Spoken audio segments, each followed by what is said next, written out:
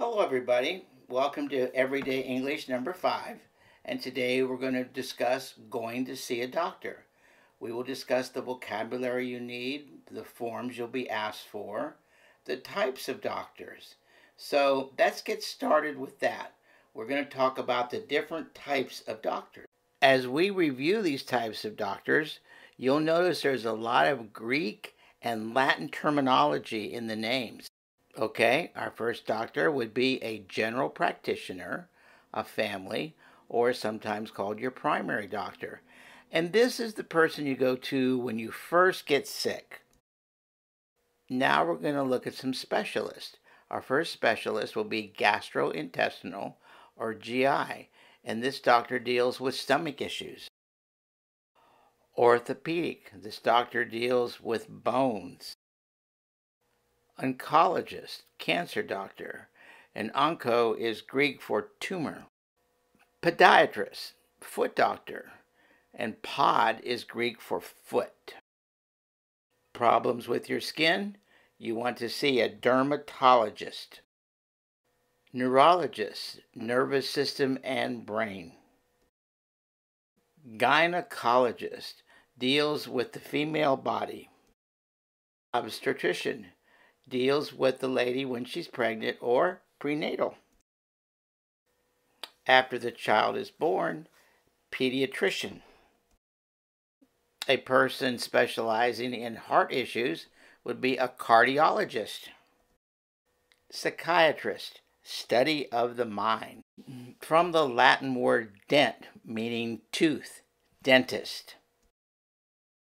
And the person that reads your x-ray, radiologist. Okay, let's look at some alternative medicine or non-traditional ways to address illnesses. Chiropractor manipulates the spine and bones. Acupuncturist uses needles to alleviate pain and treat various conditions. Holistic healer uses herbs, diet, meditation, or other non-traditional ways and all natural. Let's talk about the forms you'll need to fill out and things that you'll be asked to produce. The first person you will see when you go to the doctor is the receptionist. She will greet you, hand you some forms to fill out, ask you for your insurance information, and a picture ID. The first form is patient information. Your name, your address, where do you work, your age, your sex, responsible party. The responsible party is who's paying for the bill. If you have children, you are the responsible party. It will also ask for emergency contact or next of kin, and that's who do they get in touch with in case they have an emergency with you. The next form is medical history. Any illnesses you may have had, any surgeries, any allergies. They'll ask about your family history. They'll ask, do you drink? Do you smoke?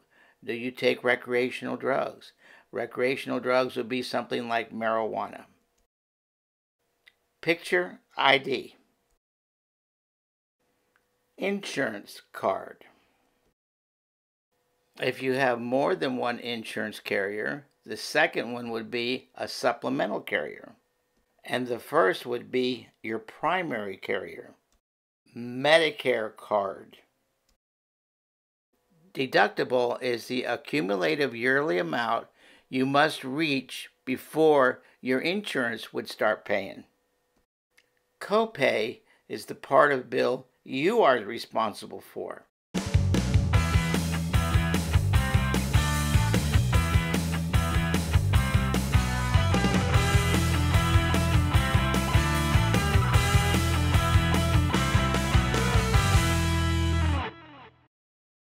Medicine label. Be very careful with this. Be sure you understand vocabulary like dosage, that's how much you take. Quantity, how many you take.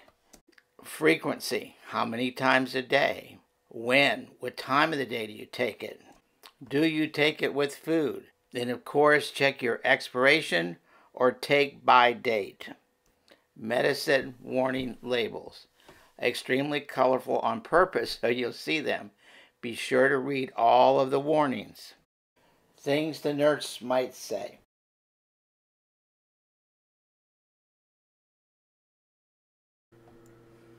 I'm going to check your weight. Let's check your blood pressure. We will need a urine sample. Do you have any allergies? I'm going to draw some blood. The doctor will be right in. Things the doctor might say. What seems to be the problem? What are your symptoms? How long have you had these symptoms? Does this hurt? I will prescribe some medication for you. I will give you something for the pain. I want to run some tests.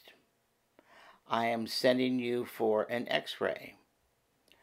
I am going to have the nurse draw blood. I am sending you to a specialist. Your cholesterol is a little high. You need to lose some weight. You need to get more exercise.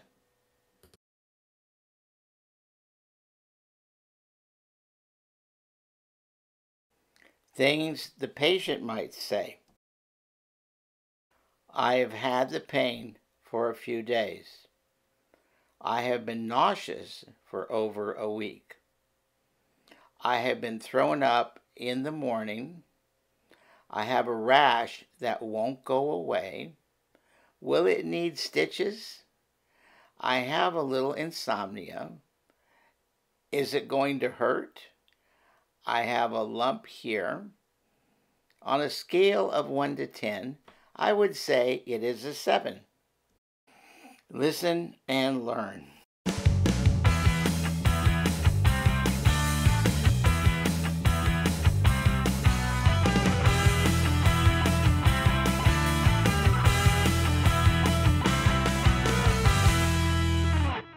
When did you last come in for a physical exam? I had my last physical 2 years ago. Do you have any other exam recently? Blood work, an EKG or an ultrasound? No, just a few x-rays at the dentist. How have you been feeling in general? Pretty well. No complaints, really. Could you roll up your left sleeve? I would like to take your blood pressure. Sure thing, doctor. 120 over 80. That's fine. You don't seem to be overweight. That's good. Do you exercise? No, not really. I know I need to do a little bit more. That would be a good idea. How about your diet? Pretty well, doctor. Once in a while I go a little crazy with chicken wings, but overall, I really eat a balanced diet. That's good. Now I'm going to listen to your heart. Whoa, that's cold. Don't worry. Now breathe in and hold your breath. Everything sounds good. Open your mouth and say ah. Ah. Okay, everything looks shape.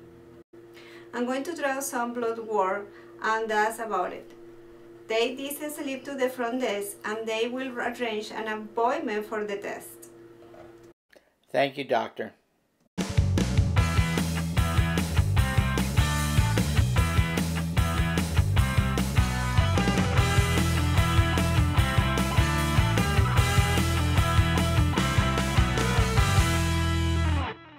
How long have you been having this pain?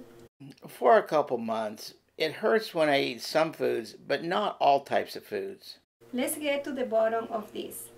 Have you changed your eating habits during this period?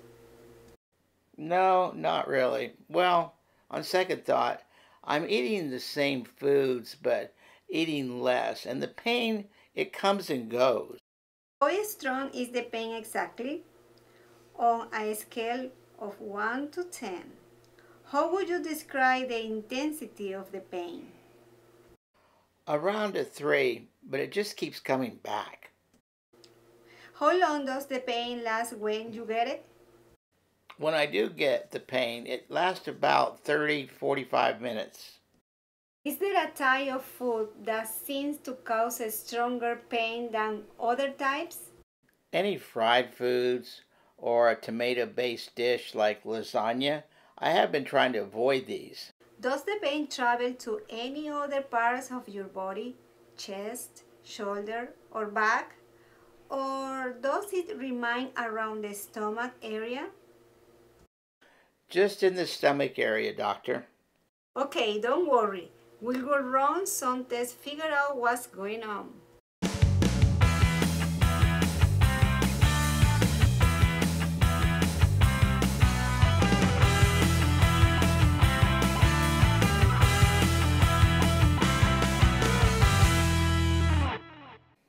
Hello, doctor. Good afternoon. Have a seat, please. So, what have you come in for today? I've been a little under the weather and I've had a persistent cough. Not running a fever, I checked my temperature. I see. How long have you had these symptoms? The cough's been with me for about 2 weeks and I've been feeling kind of bad the last couple days. You having any other problems? I've had a little headache and just a little bit of diarrhea. Do you produce any phlegm when coughing? Yes, occasionally. Do you smoke?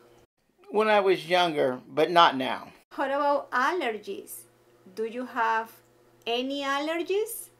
Not that I know of. Does your head feel stuffy? Yes, for the past few days. Okay, I think it might be the bug that's going around, but to make sure we will run some tests.